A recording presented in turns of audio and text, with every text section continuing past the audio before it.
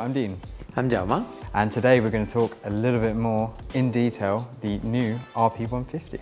Yeah, probably the first thing that you will notice about this new controller is the big display. This is a 7-inch touch display where you can access all the menus in the cameras. And it's also multi-purpose because not only is it a touch display, but you can also, with a new SDI input, actually see a feed from a camera or from a vision mixer as well. So the operator, for the first time with a control panel, can see what they're doing as well.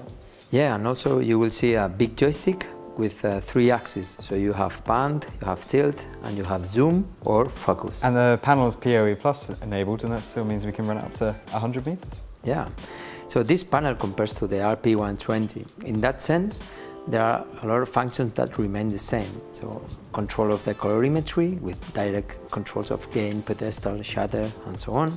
10 buttons for camera selection, SD card to save settings and presets, independent speed controls for every axis, and also tracing memories. So I think operators are going to be really happy that we've kept a lot of those core features in the RP120 and gone to the RP150. And there's a lot of new upgrades as well, like a new operator menu. They can see in real-time information about positioning, gain, shutter speed, which is all very important in the field. We also have the new group select menu, which you got there. So we have the blue buttons lit up to say I can change group and easily switch back out. The buttons physically light up with the tally now, so it's really easy to indicate which cameras are live and which ones aren't. We can control up to 200 cameras now, a big request from broadcasters working within reality shows, which I think is a nice upgrade. We also have the brand new 4K cropping feature, which is unique to the UE150 and the RP150 as well.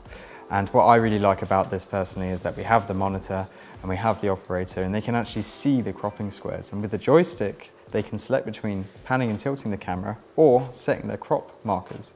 And that's where we can go from a 4K down to an HD crop inside. And it's really quick and easy to do, I think. And as you mentioned earlier, the presets have changed quite a bit. Yeah, all the presets and tracing memories are managed from the touch display.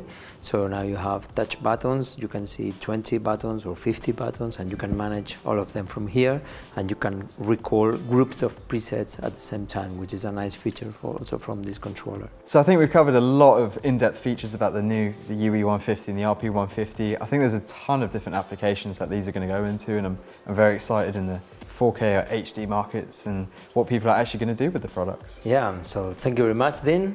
Thanks for watching, and see you next time. See you next time.